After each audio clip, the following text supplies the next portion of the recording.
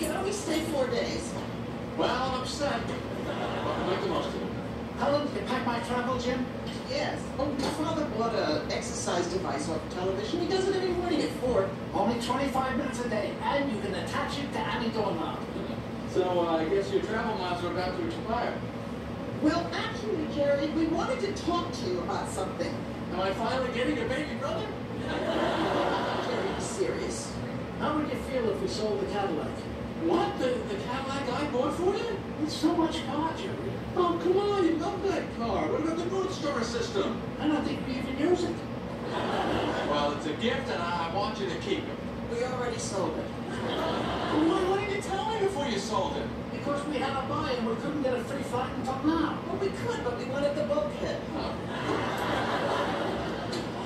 Man, that Emily's wearing me out. Kramer.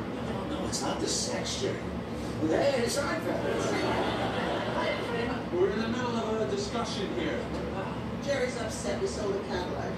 What'd you get for it? Jack Kloppers gave us $6 grand. You sold my Cadillac to Jack Kloppers? We want you to have the money. I don't need the money. What are you talking about? You had a check bounce at the bodega. Oh, is that what this is all about? I bounced a check and you sold a Cadillac? Well, also, Jerry, we read an article in the Sun Sentinel. It says that stand-up comedy is not what it used to be, what with Def Jam and all. Yeah, that Def Jam is in force. Jerry, you know, I hear wonderful things about Bloomingdale's executive training program. Oh.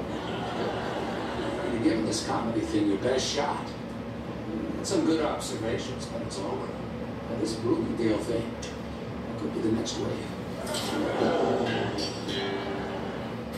If you're living with moderate to severe plaque psoriasis or active psoriatic arthritis, symptoms can sometimes hold you back.